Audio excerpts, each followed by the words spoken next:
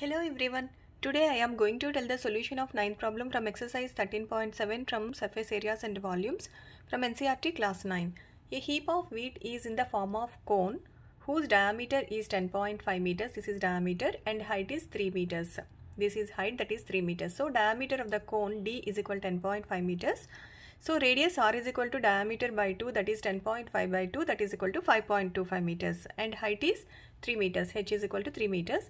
First find its volume. So volume of the cone is equal to 1/3 pi R square H, that is equal to 1/3 pi value is 22/7 into R value is 5.25. So 5.25 into 5.25 into H value is 3 meters. Now cancel 3 and 7 ones are 7, 0.75 are 5.25. Then 22 into 0.75 into 5.25 is equal to 86.625 meter cube. This is the volume of the cone. Next, the heap is to be covered by canvas to protect it from rain. Find the area of the canvas required. So here we have to find the area of the canvas required. So here the canvas is excluding the base area. So we have to find the curved surface area of the cone. So required area of the canvas is equal to curved surface area of the cone, that is pi r L, and here we have to find L value because here R and H values are given, but L value we have to find.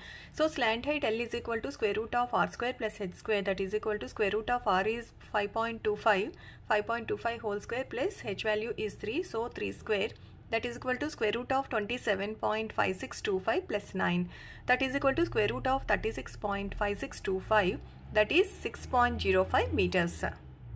Now the required canvas is equal to 22/7 pi RL, that is 22/7 into 5.25 into L value is 6.05, that is equal to 22 into 0.75, 7 ones are 7, 0.75 are 5.25 into 6.05. This value is 99.825 meter cube.